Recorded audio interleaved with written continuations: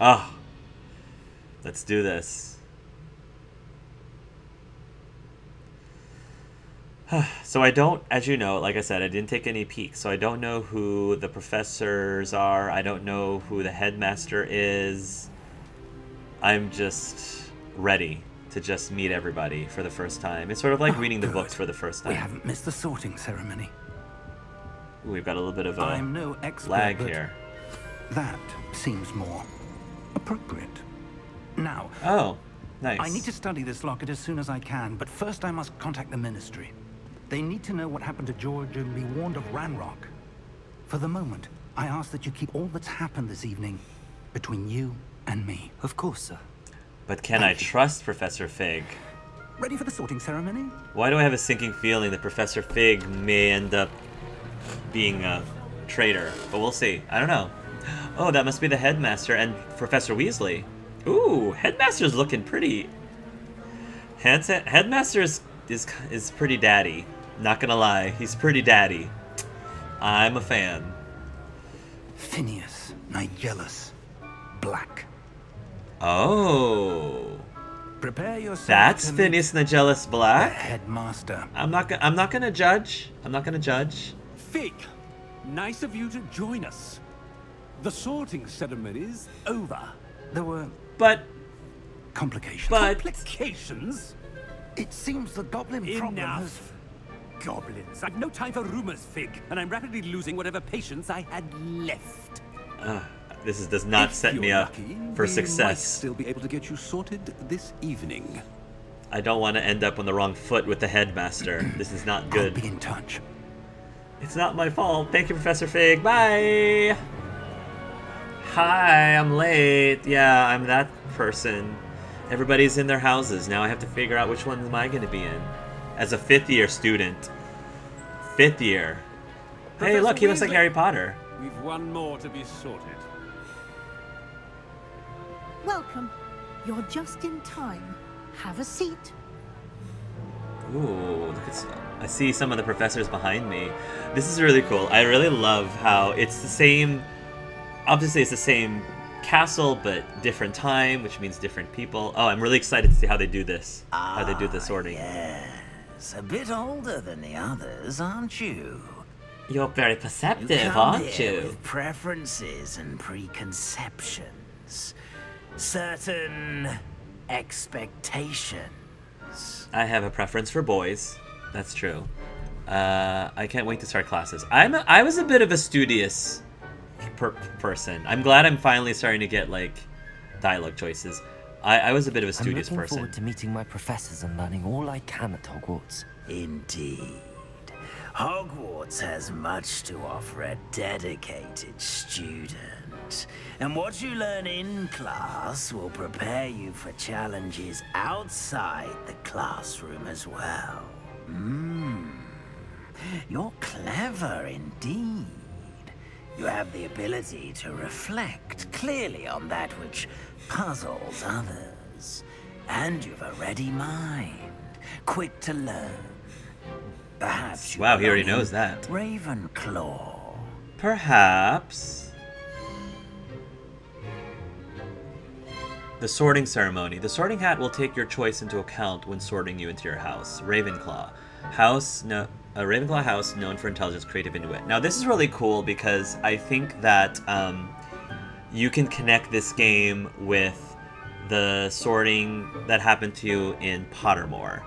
So, I do believe that if you didn't connect to Pottermore, what used to be Pottermore, it's called something else now, like the Harry Potter fan club or something, or Wizarding World fan club. I believe that you do go through a very similar process where they ask you all these different questions, just like they do in Pottermore. I presume it might even be the exact same, like, engine.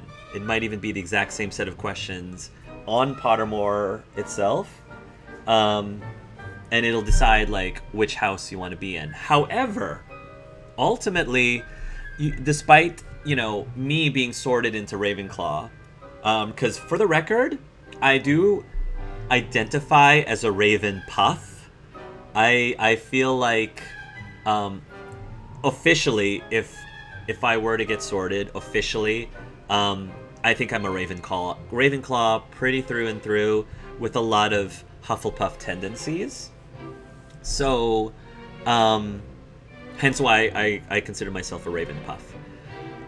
That being said, even though in real life I see myself as Ravenclaw or Ravenpuff, for the purposes of this Let's Play, and for the purposes of this game, I really am super curious. As much as I would love to fully roleplay myself as myself 100%, in which case I would go all in Ravenclaw. However, just for the purposes of this game and this Let's Play, I am extremely curious and intrigued by the thought of role-playing a light-aligned Slytherin. Because I always had a soft spot for Slytherin. I feel like Slytherin tends to get a bad rap a lot. You know, a lot of people lazily say that Slytherin is where all, like, the evil wizards come from, or maybe not even say all of them, but has a tendency. Many of the people in Slytherin tend to be, like, the evil parts, and they're, like, the evil house. And I hate that stigma. I think that that's a really, like, it doesn't really do justice to that house.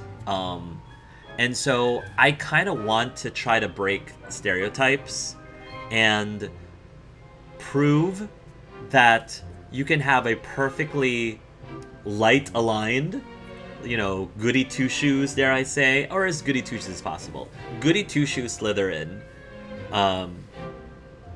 and be totally legitimately be a goody two-shoes Slytherin. One thing about the Harry Potter books, as much as I absolutely love the stories and the plot in Harry Potter, and no, they're not perfect,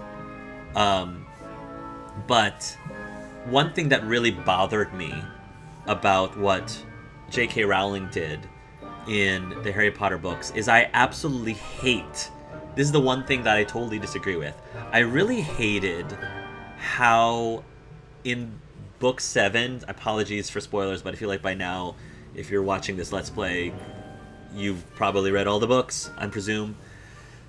But during the final battle, at the Battle of Hogwarts, Professor McGonagall essentially sends all of the Slytherins to the dungeons during the final battle. And I'm sitting there, I'm like, really? You are actually going to paint everyone in Slytherin with the same brush and just determine that none of them are worthy? None of them are decent or worthy enough to participate in the, like, final battle? Like, you actually distrust that house so much that you're just gonna throw every student in, basically 25% of the student body, you're just gonna throw them all into the dungeon while everybody else fights for Hogwarts? Like, to me, that felt like a big slap in the face and sort of contradicted a lot of things that Rowling had set up throughout the books. Because yes, like, there were some key points in the story, in the Harry Potter story, where I knew Rowling specifically was trying to show that not all Slytherins are bad, you know, that quite often Slytherin tends to be the house that is misunderstood, and that you can definitely, for people like Malfoy, you know, even people like Malfoy could be redeemed. And that was the other thing that I hated a lot, is that Malfoy, I thought, was being set up for a really amazing and awesome redemption story, and then it just kind of didn't go anywhere. And I absolutely also despise what happens to Draco Malfoy by the end, because, you know, he was a jerkbag, but I feel like he could have had a much better, I feel like the story would have been way richer if he wasn't, if Rowling gave him more of a three-dimensional ending instead of what he got, you know? So, yeah, just in general, I want to add a positive contribution to Slytherin with this Let's Play, and I do think a lot of my other Let's Player friends are actually also going the Slytherin route too. Micah Let's Plays, shoutouts to Micah, who I love. I think he actually is a Slytherin in real life, and, you know, of course wants to play as a Slytherin in this game. But my reasons for playing in Slytherin is a little bit different. It's more about just based on, you know, this particular medium in a video game. Every single other Harry Potter video game that I've ever played, I've always been Ravenclaw. Always. And so I kind of want to stir things up. I want to stir the pot a little bit and change things up. There is one small ulterior motive that I have about choosing Slytherin as well, which I'm not going to reveal later. I did say that I tried my best to avoid something, or tried to avoid the vast majority of videos that, you know, was promoting Hogwarts Legacy, and I did, but there is one aspect of the game that I am aware of, just one small aspect, that also is influencing me into the choice of creating a Slytherin. But I'll get to that later. So, yeah, I'm gonna choose a different house because I am. I like that the game ultimately lets you decide. The sorting hat will take your choice into account when sorting you into your house. Gryffindor house known for daring, bravery, and chivalry. So out of the 4 houses, don't hate me, out of the 4 houses, Gryffindor is the one that I like the least. I don't dislike Gryffindor, I just personally find Gryffindor overrated. And honestly, between the 4, like, main traits or the values that each of the houses have, Gryffindor is daring, bravery, and chivalry. Hufflepuff is known for patience, loyalty, and hard work. Ravenclaw for intelligence, creativity, and wit. Slytherin for cunning, ambition, and a hunger for power, which I wouldn't spin it as hunger for power. I would spin that as, like, leadership. I think cunning, ambition, and leadership is a better way of putting it than, like, a hunger for power. My character does not have hunger for power, but he does value leadership and good leadership qualities. So, but between the 4, like, daring, bravery, courage is probably the values that I personally value the least. Personally. Not that I, you know, don't value bravery or chivalry. I love chivalry. But, like, I definitely value intelligence, creativity, and wit more than bravery. I value patience, loyalty, and hard work over courage. And honestly, cunning and ambition and leadership, I value that more than bravery and daring as well, personally. That's just me. So, yeah, Gryffindor, if I was to say, is the house that I least associate myself with by a lot. Even though, of course, I do love Harry, Ron, and Hermione. No offense to them, but Gryffindor is not my jam. Slytherin, by far, is more my jam than Gryffindor. With me, again, being like, I would say I would put myself at about 75% Ravenclaw, 25% Hufflepuff. So, but we're gonna do Slytherin. I detect a growing sense of ambition, an eagerness for power. Leadership. Leadership. Let's do it. I'm locking it in. The sort who makes an entrance. So, I do love the idea Slytherin! that the sorting hat thinks that I belong in Ravenclaw, but ultimately I chose to be in Slytherin, even though... Oh, look! Look at those green. Look at that green. Yay! And I am going to be the nicest Slytherin in this school, or the nicest one. Due to the unfortunate injury on the pitch in last spring's final, this year's Quidditch season has been cancelled. Boo! I want to play Quidditch. Boo! Enough! It's not as though I've banned flying altogether, but don't tempt me. There better be a DLC with Quidditch. Quidditch. On your academic futures. I'm sure you will have plenty to do before classes begin tomorrow. I said, I'm sure you all have plenty to do before classes begin tomorrow. Let's party! Is what... Oh, we're not gonna party. We're all gonna move. Quite an entrance. We're all... It's lovely to meet I want to you. party and feast. Professor Weasley. Hi, Professor. Would you be so kind as to show our new student to their common room? I shall see to it, sir. As I was saying, I'm Professor Weasley. Pleased to meet you. Nice to meet you as well, Professor. As Deputy Headmistress, it is my distinct honor to show you to your common room. Right this way. I can't wait. The common room designs for this game, which I did see. I did see all of the common rooms, but that's also one of the best parts about this game. To begin as a 5th year, it may be a bit of a challenge, but one I'm sure you're up for. I can be quite resourceful.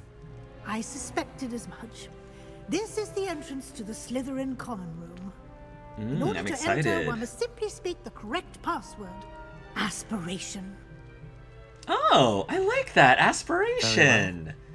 I like that. Thank you. Aspiration. I like this. Aspiration is a great word to put on the Slytherin, put up as a password for the Slytherin house. I like this. Well done. Thank Now, you, Professor. go on in and get some sleep. You have a big day ahead of you tomorrow. I'm so excited to collect you for your first class. Thank you, Professor Weasley. You're welcome. I hope I can start making some cool you enjoy your friends. first night at Hogwarts. Sleep well. I'm curious if there's any friends I will actually make within my house, but we'll see. I want to hope that the people in Slytherin, in the Slytherin house, are cool and not all like Crab Goyle Draco Malfoys. I'm hoping they're not all like that. Oh, I like this. Looks oh, like look at everyone's this. Better head to the common room. This actually is a lot brighter than I thought the Slytherin house would be. This looks actually really comfortable and cushy. I like this design of my room. So my favorite color is orange. And in my family, like if you were to associate a color to different members of the family, it would be orange for me, but green for my husband, because green is one of the main colors of his alma mater. And so in our wedding, our color scheme was actually green and orange. It was a very like citrusy, we had our wedding on the 4th of July, and it has a very like summer citrusy color scheme. And this shade of green actually is the same shade, because green can come, of course, in many different shades, but it is the same shade as the groomsmen outfits. Oh wow, we have apples too. Green apples, red apples. Got a snack. I got a snack. Speaking of snack. Is that the common room? Oh, I guess it is. I love all this detail. Yeah, like they did such a great job designing the common rooms and the houses. This is really a lot like cozier. This is a way cozier than I envisioned Slytherin to be, because I think when you think Slytherin house, you think it's going to be like cold dungeon-like, but no, this is actually crazy pleasant. I'm really glad. See, this is one of the reasons why. Oh, I guess I'm gonna be a snoop. Oh, I can snoop and unlock other people's stuff. Well, so much for being a nice Slytherin. I'm not gonna steal their apples. That's not what I'm gonna do. So that's 6th year.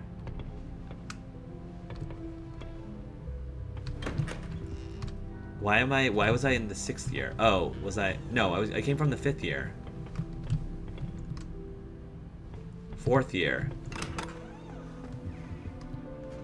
Okay. So as I go up, does it get 3rd year? Okay, so different years have different... Got it. 2nd year. 1st year. Cool. Very cool.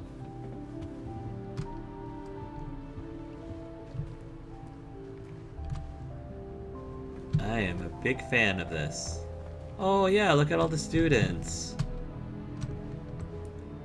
Alright, alright. He's a cutie. I'm just checking to see who are all the cuties in my class. Maybe we can start being friends. Oh look! Pastry. We get pies too. I mean, come on. Come on. That must be Salazar Slytherin. See, definitely. And we've got there's for I expected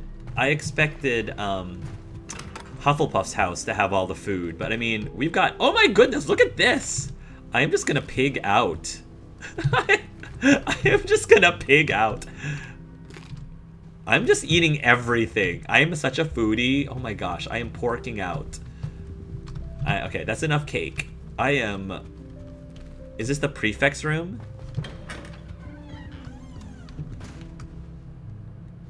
I figured maybe that's the prefect's room. I don't know. That looks so fancy. Apples everywhere, cakes and pies, and we definitely like our apples. That reminds me, we had a Japanese exchange student, and we sort of like asked them, are these like nuts? Goodness gravy, there's so much food! So much food in the Slytherin house! Who would have thought? One of the questions that we asked her is, what is one stereotype that people in Japan have of Americans? And I was gonna think it was gonna be something like, you know, Americans tend to be very like, ooh, piano. Arrogant, or Americans tend to not eat very healthy and maybe end up being a little bit more overweight than your average. Oh, that's amazing. I love it. I love it. Seems that's off limits. We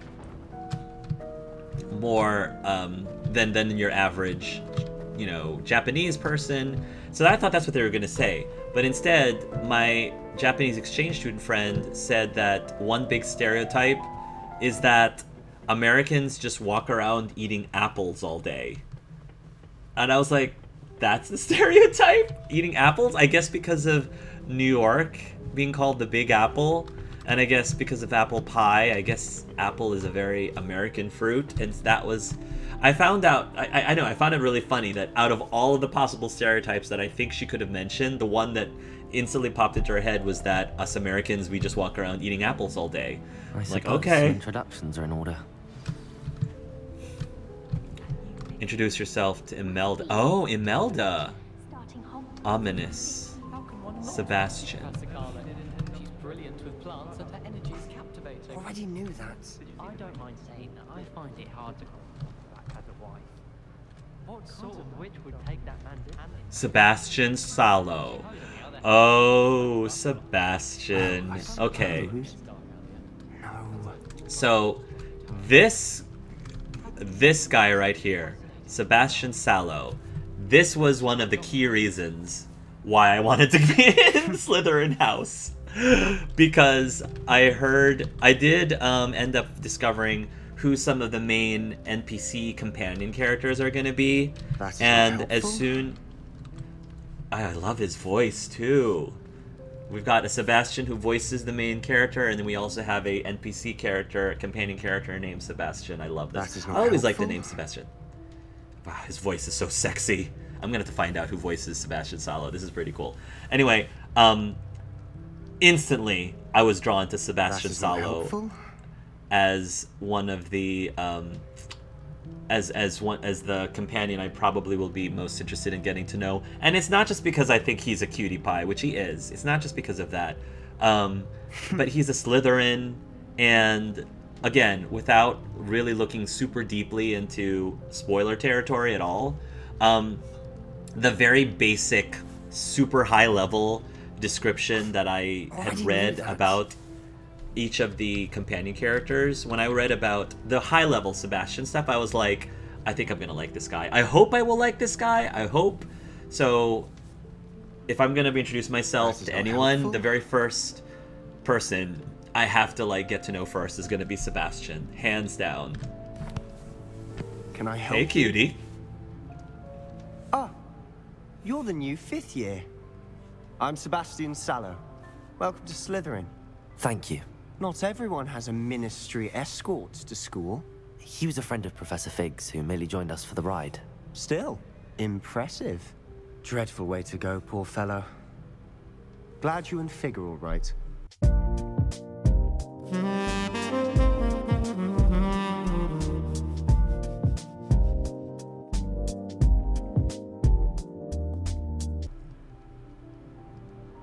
I'm sorry, did you say something? And for the record, this is me channeling my inner 15-year-old self to roleplay. I'm roleplaying a 15-year-old character, y'all. Okay, I'm roleplaying a 15-year-old character, so nobody get freaked out.